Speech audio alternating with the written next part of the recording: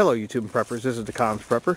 In today's video we're going to demonstrate low power, high frequency or HF radio email in the field. We found a nice quiet spot here on the mountain, and despite my best efforts to sabotage this video by leaving the radio home and the whip component of the Chameleon antenna modular portable antenna system at home, we're going to improvise and set up anyway. I was fortunate that a neighbor out here in West Virginia also has a bug-out bag radio just like mine, the ASU FT817ND.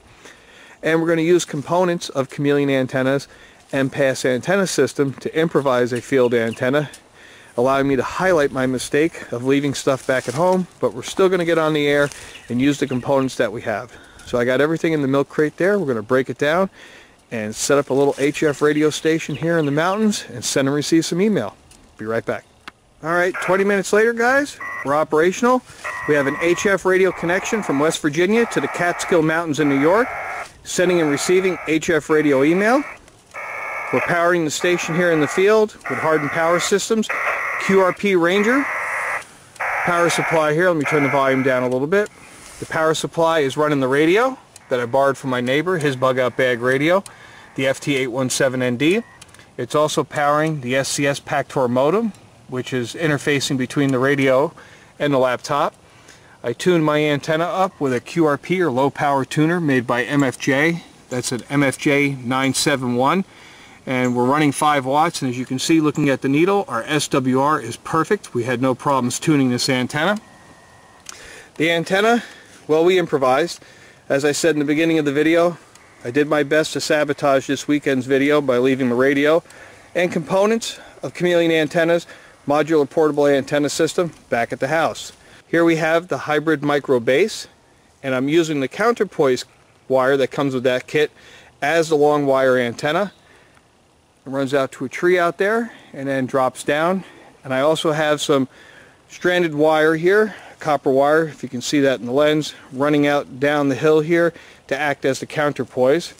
So that's our HF station operational in the field. We're starting to feel some raindrops out here, so I did bring the tarp. Despite my best efforts to ruin this weekend's videos, I did manage to hobble something together to make a video for you guys and to introduce the QRP Ranger by Hardened Power Systems and show you a little bit of Chameleon antenna's modular portable antenna system. And I'll put a link down below for the antenna, but my mistake of not bringing all the parts did provide an opportunity to improvise in the field and come up with an antenna solution so we could stay operational.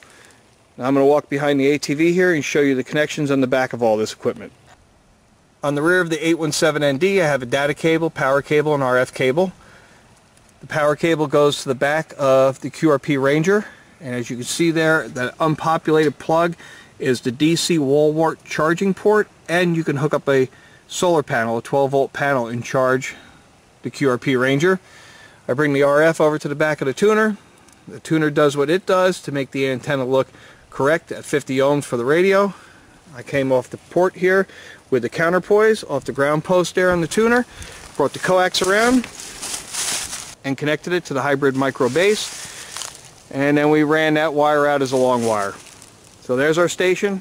Took about 20 minutes to set up from the mountains of West Virginia to the Catskill Mountains in New York, sending and receiving HF email in the field. Took 10 minutes to pack up the station, get everything into the milk crate, ready to bug out from this location, head back to the retreat like we were never even here. And a small update on my previous videos for mounting radios to the front of the ATV. I got a lot of questions about what am I going to do when it rains, like it's about to here. Well, my solution is a shower cap over the VHF radio, and for the GMRS radio I slide it out of the rack and put it in the little storage compartment over there on the right hand side of the bike. So that's my rain solution when I'm out in the field with the ATV. If it starts to rain, throw a shower cap over that radio and put the other one in the storage compartment.